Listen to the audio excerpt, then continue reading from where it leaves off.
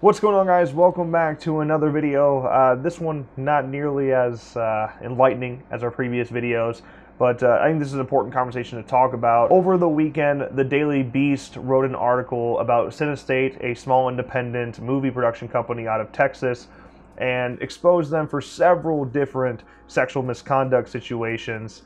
And it has brought a lot of attention to the horror community since Cinestate owns the publications of Birth, Movies, Death, and Fangoria.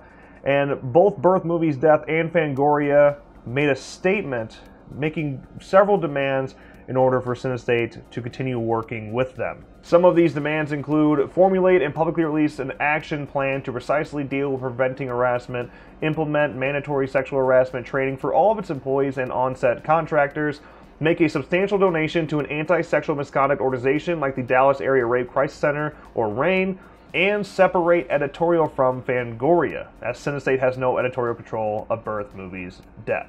This letter from Birth, Movies, Death, and Fangoria says that they will no longer be working with Cinestate if they can't follow these demands, and there's actually a good chance that they end up separating indefinitely. We recognize that any sort of success or even existence under the umbrella of Cinestate may well be an impossibility now.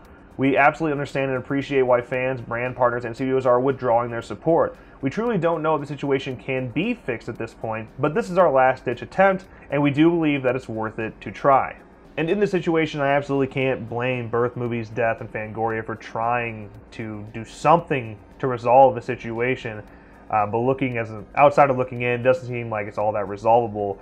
And it seems a lot of people are seeing it that way, as well as a handful of podcasts from the Fangoria Podcast Network have actually pulled out from there, and it seems to be a snowball effect currently happening as more and more will keep pulling out from Fangoria. The biggest concern for horror fans when it comes to the situation with Fangoria is that ultimately it could lead to the end of Fangoria, which would be a shame, as they just had an insane comeback after many years and was able to get up off the ground again. So it's a shame that Cinestate, being the parent to Fangoria, has such ongoing sexual misconduct situations, but of course it being exposed in this manner, and it's being talked about more, and hopefully being resolved internally over there at Cinestate, that's good news, at the very least, that it's being addressed and it's being exposed. Because if it's not exposed, and it's not being dealt with, those problems will never go away. So at the very least, I'm very happy about that. And hopefully we see some true action being taken by Cinestate, and of course legally as well for those that are guilty in this situation.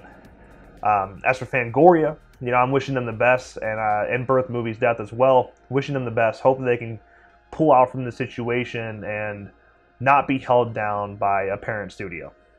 But we'll see what happens. Let me know your thoughts on all of this in the comments below, and we'll keep you up to date on the path that Fangoria takes here in the future.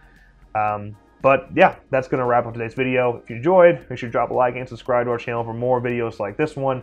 And of course, as always, thank you guys so much for watching, and I'll see you next time.